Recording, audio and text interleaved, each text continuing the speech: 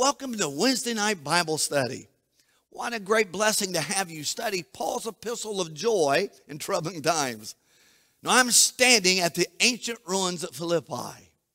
Now, you'll notice the lovely mountain range to my back. Philippi was located in a fertile plain that sat east of Mount Penginus. Now, the city was surrounded by mountains on three sides, and Philippi was a prosperous Roman colony due to gold mines being nearby. Now, in the first century, Philippi was the leading Roman city in the province of Macedonia. Paul planted a church right here during his second missionary journey. Now, Acts 16 tells us that Paul and his associate Silas were jailed here at Philippi for preaching the word of God. Now, despite the troubling times Paul experienced here, he left an eternal mark on the lives of many of its citizens. A strong and loving church was born in Philippi. Now, later, the believers cared for Paul when he suffered troubling times of imprisonment in Rome. Now, speaking of imprisonment, let me share a story I read some time ago. A Georgia man spent the night in jail because he called 911 to complain about his McDonald's order. He ordered 7 McDoubles, 1 McChicken, and 1 McFry. Now, when he returned to his truck, and of course a good Georgia boy would be driving a truck, he was short 1 McDouble. So he returned to the restaurant where he got into an argument with the store manager, and he said that he was going to call the police, so he dialed 911 rather than the police. Now, this McStory illustrates McLife pretty well. Don't lose your McGrip just because you were shorted a McDouble. Life can get much worse. Oh, my attempt of humor. But now let's move on to a more serious note. Let's continue to study this great epistle of joy in troubling times. So I'm going to ask you to turn to Philippians chapter 4 with me, please. The 4th chapter of Philippians. Now, there is joy in troubling times when Christ's followers stand firm. Now, I want us to just get our arms around this truism. There is joy, even in times like the COVID-19 crisis, when we stand firm in the Lord. You see, you experience joy from other believers. Look at chapter 4, verse 1. Therefore, my beloved brethren, whom I long to see, my joy and crown, and this way stand firm in the Lord, my beloved. Now, you can feel Paul's pastoral heart in this verse, can't you? You see, Paul calls them my beloved brethren. And he said he longed to see them. He indicated that they were his joy. You see, just like we saw in chapter 1, the believers in Philippi brought Paul joy in troubling times. Then he said they were his crown. Now, this is an interesting term. The word crown here is Stephanos in Greek. There's 2 words for crown in the Greek New Testament. One is the diadem, and the diadem was a crown worn by a king. You see this given reference in the Revelation. But Stephanos, which also is used in the book of the Revelation, was the victor's crown. You see, it gave Paul joy to know that the believers at Philippi were victors and overcomers. And what joy he had as a pastor of these dear, dear saints. Now, you experience joy as you stand firm. First, we must continue to be connected with other believers. And then he says that we must stand firm in our faith. You know, there is no more miserable life than a believer that vacillates. I mean, up and down makes for a good theme park ride, but a terrible life for a believer. You see, stand strong, my brothers and sisters. Joy will come. Now, joy is diminished when there is dissension among believers. Look at chapter 4, verse 2. I urge Euodia and I urge Syntyche to live in harmony in the Lord. Now, Paul identified 2 spiritual sisters who were just going at it. Now, what's interesting is that they both shared in Paul's struggle with the gospel, and they both worked in the gospel. I mean, these ladies were committed and were core, we would say, church members and servants of the Lord. However, they were causing dissension, and defeat was on the horizon. Now, my brothers and sisters, live in harmony with other believers, because discord can easily discourage you. It will thwart you and deplete your joy. Now, let's move on to verse 3. There is joy in being a peacemaker. Look at verse 3. Indeed, true companion, I ask you also to help these women who have shared my struggle and the cause of Christ. I just spoke about that a moment ago. Together with Clement also and the rest of my fellow workers whose names are in the book of life. Now, Paul here identifies a group of believers at the church at Philippi who could serve as peacemakers among Judea and Syntyche. Now, first he mentions his true companion. Now, some versions translate this as yokefellow. Some scholars believe that this was a proper name, not so much a title, but a name. Others believe that Paul was speaking of a loyal ministry assistant. Well, whatever he particularly thought of by the use of this word, he then identifies Clement, a church leader, and then other fellow workers in the church. You see, the point here is that Paul was enlisting some key believers in this church to unite these women. You see, all of us can serve in this capacity. All of us have a role to assume when there's dissension in the body of Christ. So let me ask you, how well do you get along with other believers? Now, the answer to this question will impact your level of Christian joy. Now, there are times, my brothers and sisters, when we must resist the temptation to cast blame and to engage in unnecessary disputes. Stand firm and get along with fellow brothers and sisters. It is the way to joy in troubling times. Now, in addition to standing firm, Paul then tells us to live in God's peace. There is joy in troubling times when Christ followers live in God's peace. Let's read verses 4 through 9. Rejoice in the Lord always, and again I say rejoice. Now, let me just stop here for a moment. This chapter begins with the word finally. Once again, Paul intended to conclude his epistle of joy. Now, the sentiment of these verses is like Paul had so much more to say, so he did a joy dump on the believers. Now, in these verses to follow, we have short, pithy statements about how to live the Christian life with peace and joy. Now, let's look at these verses one by one. I just read verse 4, but I want us to look at it again.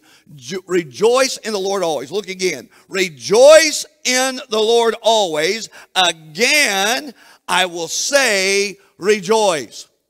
Now, when troubling times come, it's just difficult to be happy. But Paul doesn't say to be happy here. What does he say? He told them to rejoice in the Lord. Chapter 3 began with the admonition to rejoice in the Lord, and so does chapter 4. You see, we find joy in the Lord, and we need reminded, as Paul was doing here. I'm telling you yet again, rejoice in the Lord. You know, our circumstances may be dismal and cause us to feel sad. However, the Lord is always good, and we can take delight in Him because He is good and does what is good in our lives. You see, when we rejoice in the Lord, our anxiety is relaxed. You know, worry comes from focusing on negative circumstances, but joy comes in focusing on the Lord. Now, just as Paul had joy in troubling times of his imprisonment, we can have joy amidst the COVID-19 pandemic. You'll say, how so? We can rejoice in the Lord. Even though external circumstances are unfavorable, the Lord who lives in us, that source of joy and peace in us, brings us that great quality of Christian life. Now let's move on to verse 5. Live with a gentle attitude. Now you can see these are pithy statements, as I mentioned a moment ago. The book of James actually was followed somewhat of that same format. They were just small, concise truisms.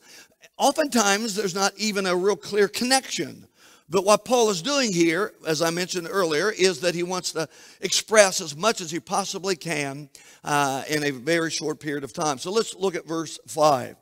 Let your gentle spirit be known to all men. The Lord is near. Live with a gentle spirit. Live with a gentle attitude. You see, this describes an interquality to our lives. Although the storms rage on the outside, our inside is filled with a tranquil and gentle spirit. Notice that Paul said that our gentle attitude was to be known to all men. You know, people pick up on our attitude very easily. Even though gentleness comes from the inside, it soon makes its way to the surface for everyone to see. Now, we all know people who make demands and push themselves on others. You know, they have little joy in their lives. Their coarse behavior is offensive. My friends, in order to have joy, live a gentle life. Now, at the end of this verse, Paul gives yet another little brief admonition. He said the Lord is near. What he meant by that is he's watching us. A little extra motivation. Now, moving to verse 6, we are to pray. Look what it says in verse 6. Be anxious for nothing, but in everything, by prayer, supplication, with thanksgiving, that your requests be made known to God. Now, prayer is the byproduct of trust in God. Prayerlessness is the byproduct of trusting yourself or someone else. What do you call a person who completes medical school and graduates at the bottom of the class? A doctor. You see, we just need to trust God. If you find yourself living with anxiety in troubling times, then trust the Lord. He is your source of joy. Now, in this verse, Paul uses 4 words to describe how to pray in troubling times. So let's look at these real quickly.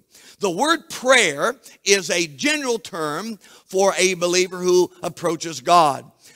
We would apply this term by simply saying, just pray. It's the most general, basic term for prayer. The second word here is supplication. It's also translated petition in some versions. It describes a believer who makes a special request to God. Now, the third term used here is thanksgiving. Thanksgiving is a prayer that expresses heartfelt appreciation to God. Now, the fourth and final word he uses here is the word request. It indicates that a believer asks for something very definitive and very specific. You see, these 4 terms suggest that we believers should just pray. However we choose to approach our loving Heavenly Father, we should pray. In troubling times, your heart can be heavy. So pray and trust the Lord, and your heart will have an abundant supply of peace and joy. Thank be to the Lord. Now, let's move on. Live in the Lord's peace. Look at verse 7. And the peace of God, which surpasses all comprehension, all understanding, as some versions say, will guard your hearts and your minds in Christ Jesus. You see, Paul wrote this as though the Lord's peace is available for the taking. I mean, you don't have to work for it. You don't have to earn it. It's a gift from our generous and gracious Savior, the Lord Jesus. Now, do you want the peace of God to flood your troubled soul? Of course you do. Then reach out and claim this gift from the Lord Jesus. Now, peace comes from salvation. I want you to listen carefully, because we are so focused on achievement and on earning a way. But I want you to see that peace comes with the gift of salvation. Jesus was born to bring peace. Luke chapter 2, verse 14. You see, he came to bring peace on earth, goodwill toward men. Ephesians 2 verse 14 says that Jesus is our peace. If you have Jesus, you have peace. Why? He is peace. Romans 5:1 says that God's peace comes to every child of God through being justified by faith. If you are justified, if you are a reborn child of God, you should live in his peace. It's his gift to you. It's what he desires you to experience. Now, Paul said that his peace transcends all human understanding. In other words, it just doesn't make a lot of sense to us humans. But you know what? I'm okay with that. His peace guards our hearts and minds. And as long as that gift takes residence in my life, I don't need to understand it. I'm delighted. I'm glad that my God can do greater things than what I can understand.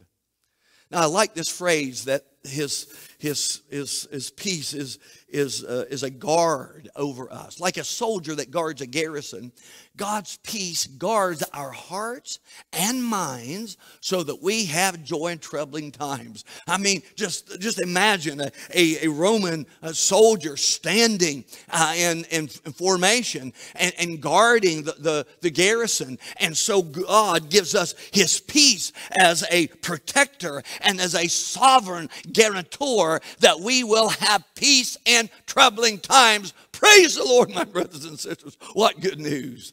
Now, verse 8 tells us to dwell on these things. Dwell on them. Let's read verse 8. Finally, brethren, whatever is true, whatever is honorable, whatever is right, whatever is pure, whatever is lovely, whatever is of good repute, if there is any excellence, and if any worthy of praise, dwell on these things. Now, Paul once again begins this verse by the use of the word finally. He is just about to close this joy epistle. Now, Paul offers 6 qualities for believers to assimilate in their lives. Now, let's look at each one. Each individual quality is introduced with the word whatever. And these qualities, just to make certain that you understand and we're being clear, gives us his peace and joy. So let's look at them quickly. Whatever is true. You see, we believers must embrace all that is honest and reliable. We're into the truth, aren't we? If the truth sets us free, so said Jesus. Number 2, whatever is honorable. Now, we believers must embrace that which is worthy of respect. Number 3, whatever is right. We believers must conform to God's holy and righteous standards. Number 4, whatever is pure. We believers must live holy and wholesome lives before God and man. And number 5, whatever is lovely. We believers must promote peace, promote goodwill, promote that very positive qualities of the kingdom of Christ. Number 6, whatever is of good repute. We believers are to live admirable and positive lives before God and man. You see, these are the qualities we are to think on, dwell on these things. And Paul said these qualities are excellent and worthy of praise. Yes, they are. You see, they naturally bring peace and joy in the lives of believers in troubling times. So let me ask you, what do you dwell on throughout the day? Do you dwell on the kids and hope they're doing well? You see, kids are all that some mothers think about through the day. Maybe you find yourself dwelling on how you're going to pay the bills. Boy, this is ever a joy killer, isn't it? I mean, maybe you think about how good it would be if you felt better or didn't have to deal with all the troubling circumstances that you're faced with day by day, especially in this pandemic. But my brothers and sisters, I want you to know there is a better way to live. There is a way that leads to peace. There is a way that leads to joy. Think on these things, my brothers and sisters. These are the pathway that God has given us. Think on these things. Now, our final verse is verse 9. Do what you have learned to do. I love this verse. Let's read it together. The things you have, now listen carefully, learned and received and heard and seen in me, practice these things, and the God of peace will be with you. You see, not only does a life of joy require proper thinking, it also requires proper deeds. Now, Paul once again told the believers at Philippi to follow his example. You see, they had learned, they had received, they had heard, and they had seen the right works in Paul's life. Now, if they follow Paul's example, they would experience the same peace and joy that Paul experienced even while in Roman prison. And my brothers and sisters and my friends, there is no need to wait for joy in troubling times. Don't put it off. Don't say, well, maybe one of these days, it would be nice, but I'm not quite ready yet. Listen, don't put it off. Paul gives us a clear roadmap, and we can follow it. We must stand firm in the faith, and we must live in his peace. I mean, if we will just do these two things, we'll be much further down the pathway of a life of joy in troubling times. Stand firm in the faith and live in his peace. Now, the question we face this evening right now is obedience to the word of God. Are we just simply going to say, well, yeah, I kind of agree with that and makes sense, and I acknowledge that is Holy Scripture. But I want you to know we must be doers of the word. You see, he has not left us without a clear direction. We must follow God's pathway to a life of joy in troubling times. So let me ask you, will you make a commitment right now? Right now. Don't put it off. Don't wait. Don't kick the can down the road. Will you make a commitment right now to say, Lord, I want to live a life of joy. And I know there are issues that are about me and circumstances that are unfavorable. I'm struggling a bit economically, financially. There's some relational challenges I seem to be faced with from time to time, especially now. But Lord, I'm not going to wait. I want to live a life of joy right now. It can be so in your life. Follow God's pathway. Now I want to pray for you. I want to pray that God would awaken the truths of these incredible verses of joy and peace in your life and in your mind and heart. I want to pray that God would illuminate his holy word in your soul, and you would be motivated and willing and desirous to apply these truths to your life and your heart, so that you will be a light to others who's pursuing at least a life of joy in troubling times. So let's pray together. Heavenly Father, Lord, I pray in Jesus' name that you would be with my brothers and sisters as they study your holy word and as they find themselves on the journey of life and now facing such hardship in the COVID-19 pandemic. Lord, what an illustration of what Paul must have felt, at least in some degree, about his unjust imprisonment. But Lord, help us to follow his example, these incredible holy truths from your sacred word. Lord, that we would live in joy and live in peace. Live, Lord, above the negative, terrible circumstances that life has brought us. Father, I pray for men and women, boys and girls that are studying tonight that, Lord, just have never connected with you. Lord, they don't know you. They perhaps are interested because they're studying your word, but Lord, there is a loss, an emptiness, a hole, Lord, in their souls. And I pray right now that they would call out to you in faith right now, even at this moment, and say, Lord, save me. Save me from my sin. Come into my life, Jesus, because I want you in my life, because with you there's life and joy and peace. Lord, those believers that have made that commitment, but Lord, find themselves a bit battle-scarred because of all the pressures and challenges that they're facing now, Lord, in Jesus' name. Lord, lighten their burden. Lift the load, oh God, because your word is so true. We follow a Savior who's paid the price.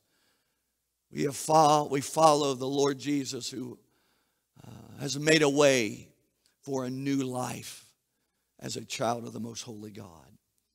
Now, Father, we just trust you. We give our lives to you. We follow your word. Lord, we accept the admonitions of Holy Scripture. So, Lord, bless my brothers and sisters and my friends. And, Lord, may this word bring great fruit in their lives. And we give you thanks. In Christ we pray. Amen. Amen. Well, thank you for studying God's word with us this evening. Join us this Sunday for an inspirational time of worship. Now, we'll continue to follow our Level 2 pandemic response this Sunday. Now, this means that we'll have in-person worship right here in the worship center this Sunday at 10:45. But that will be our only public gathering this week. All other studies, all other worship experiences, all other ministries will occur online. Now, don't miss this Sunday. We will continue the sermon series entitled, Where Do We Go From Here? You see, I'm convinced that the Lord is preparing us for what's to come. And this pandemic is giving us a little taste of what believers will experience in the end. So we'll continue studying out of the book of Revelation. So join us this Sunday. Now, as we return to in-person worship here at Liberty, we use strict social distancing protocols. However, if you are at high risk and are uncomfortable gathering, then join us for online streaming, either, of course, on Facebook or YouTube. Now, next Wednesday at 6:30, we'll conclude our study on the book of Philippians. Boy, it seems like we just began it not long ago.